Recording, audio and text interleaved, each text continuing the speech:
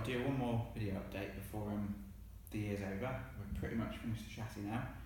I've just spent today doing a few last little bits and giving it a coat of paint. If you cast your mind back to 12 months ago, this thing was a wreck, to be honest.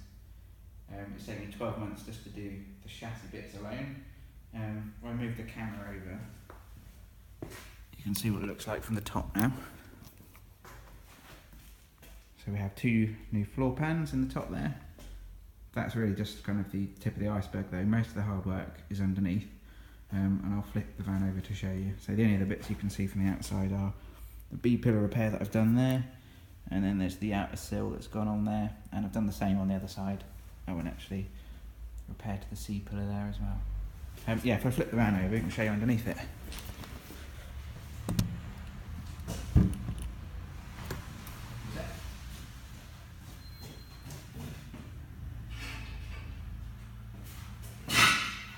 This is a fun bit.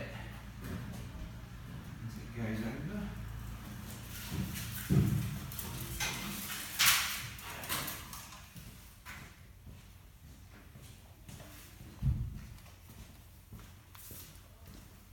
And then underneath is brand new.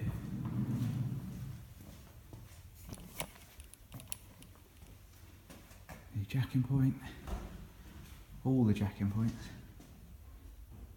replaced, all of the sills, both top and bottom, and all the floor supports bar one of them. So yeah, I'm really happy with how it looks now.